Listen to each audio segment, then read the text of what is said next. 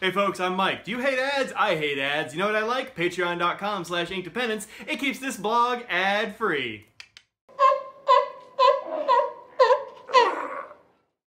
Hello folks, welcome to Inkdependence.com. Today we're taking a look at this ink. This is Monteverde's Horizon Blue, and this is one of my favorite blues at the moment. It's one that I used a lot for a long time, and I totally forgot about it, and then I've come back, and I love this blue. This says it has ITF technology on the back of the box. They tell you that ITF technology is an ink treatment formula that gives you drastically improves ink flow quality, extends cap-off time, and lubricates and protects the ink feeding systems from corrosion and clogging.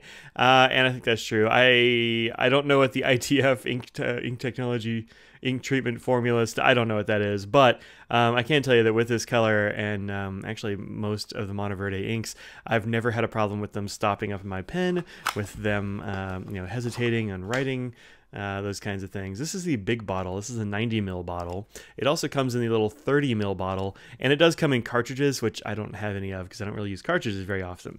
The small bottles are about $8. These are between 13 and 15 for the 90 ml. So the 90 ml, once you find a color that you really like, man, go for the big one, because why not? It's much more efficient pricing. All right, let's put this guy away and look at this color. And here it is. Monteverde Horizon Blue is a really beautiful, pure blue. There's nothing here leaning blurple. There's nothing here leaning green. This is a blue. You will get some shading and sheen on this ink. Not a ton of either. You find some sheen and shading here on Rhodia. This is my regular 80 grams per square meter stuff, and it's a fairly wet ink. And you'll get a little bit of shading and sheen here. Not really all that much. You don't really get it on most papers. It's fairly saturated. I do get some minor bleed and feather on the 20-pound paper, as we'll see here in just a sec. In fact, let's go ahead and look at that now. That is this line right here. You can see a little bit of, there's a couple of feathers like here, and a couple like little places here, but not much at all. And then you get a little bit of bleed through on the back. But this is 30% recycled 20-pound copy paper from Staples, and it's not great, right? This is what your office gets because it's the cheapest thing around. The pen I've been using is this one. This is a Montegrappa Fortuna Mini Copper Mule. I just actually reviewed this on the channel. Check out my reviews to see this one. And it has a medium nib on it. It's a pretty regular medium nib, I think. And this ink is fairly wet, so it's been a very nice combo for me. I like a nice, wet, saturated ink and a good smooth nib. And this is really fitting the bill for me right now. And it's an ink that I keep forgetting about, and then when I come back to it, I'm like, oh, where have you been, right? So, comments, pretty short comments, actually. Just one of my favorite pure blue inks. I said that. Shading, sheen, worth noting. Oh, haha. This looks like a lot of these inks that are kind of legendary, like this Parker Penman Sapphire. Everybody's on the hunt for Parker Penman Sapphire, and bottles of that thing go for like $100 a bottle. I think that for $18, I'll get Monteverde's Horizon Blue instead, thanks. Also, you can get this in cartridges. I didn't say the cartridge price, but $6 for a pack of cartridges seems pretty common online. This is one that I bought. I bought this from, according to my card, the Pen Chalet, where I think it was on sale, or I don't know. I got several big bottles of this. So, or not this one, but several different big bottles of ink. And on here, on this card, actually, you can see more sheen in this area, especially.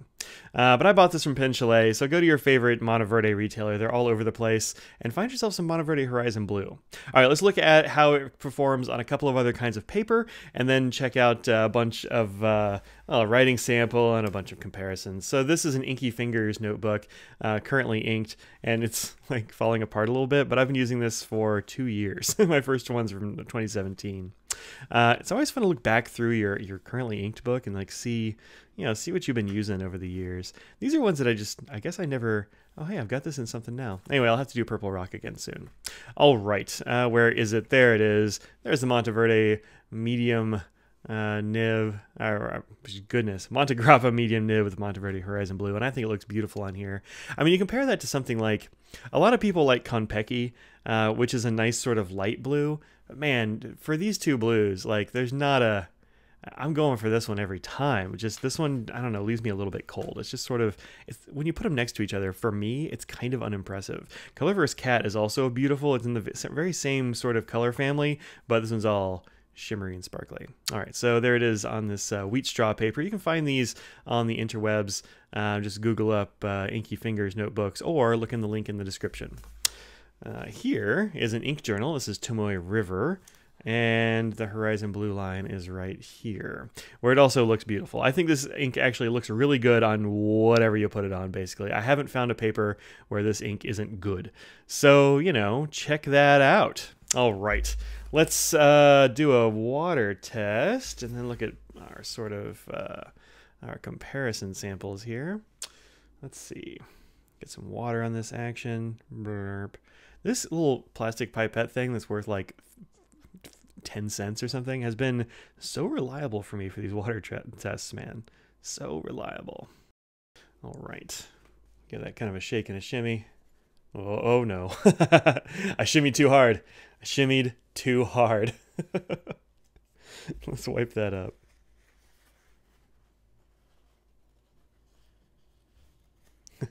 Well, it's still readable.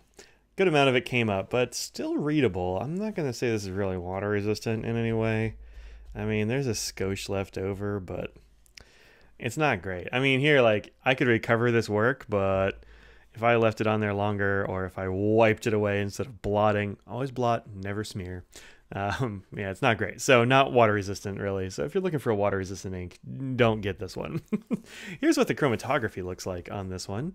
And you can see here, just nothing but blue. Also nothing left behind here really at the line where the ink started. So yeah, I wasn't really expecting any water resistance at all. This is just a pure blue. It's this color. That's the color that's in this ink. So pretty cool there. All right. Let's look at a bunch of comparisons. Here is Monteverde's Horizon Blue. This is on a coloring card, and you can find these at wellappointeddesk.com or lots of other stores. This is a Colodex card. Same paper, just made to fit in a Rolodex. I love these things. I'm really switching over to these.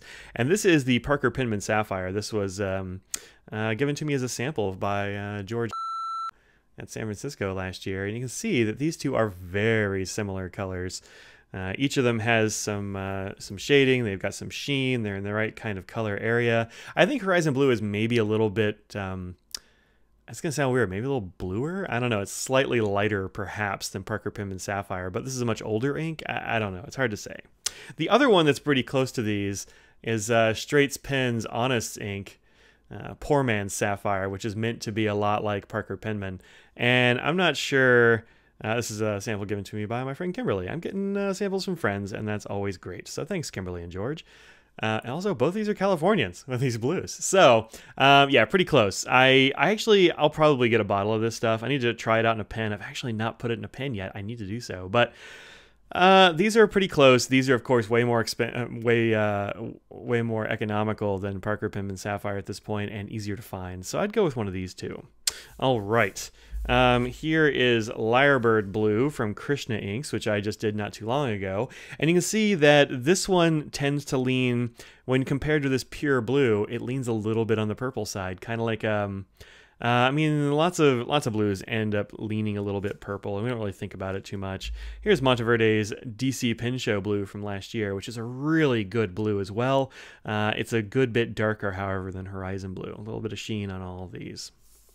All right. Here's one. Oh man, every time I look at this swatch, I'm like, I gotta use this ink. This is Colorverse Supernova from my friend Sandra. Gorgeous, way more sheen, it appears. And then here is Blackstone Barrier Reef Blue. I got this one from Anderson Pens a while back. Definitely have reviewed that one, so check that out as well. I think the flow is better on Horizon Blue than Barrier Reef Blue. But, I mean, they're both very nice. This one, of course, much more sheeny. So if you want more sheen in your ink, go for Barrier Reef, perhaps. Or this Colorverse. Holy crap, beautiful. All right. Next up, KWZ's Hawaii Blue, which is a great blue. It tends to lean a little bit more green. Perhaps you can see down in here, it's looking a little greener. Also a bit more sheen, I think. But great ink. This is exclusive to Hippo Noto. I bought it from her last year. And then Robert Oster's School Blue, which I reviewed a long time ago, actually. 2016, so like 3 years ago, probably. Got this one from Anderson Pens as well. And Robert Oster's School Blue is actually the first Robert Oster that I tried. And I was like, yes, this is going to be good. But this is also more of a greeny blue than Horizon Blue, and I think really my taste has shifted over to pure full-on blue. So there we go.